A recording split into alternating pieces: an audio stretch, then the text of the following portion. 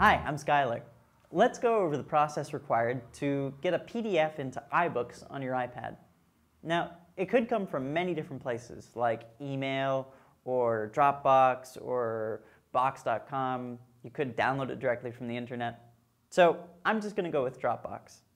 Tap Dropbox and find the PDF you want to open in iBooks.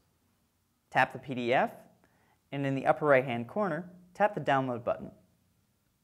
Tap Open In, and tap iBooks.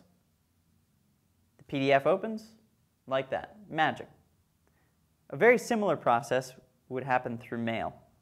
So if you went to Mail and found a PDF or any sort of attachment like this, you would tap on it and then tap Open In, iBooks. Simple as that. Thanks for watching. I'm Skylar.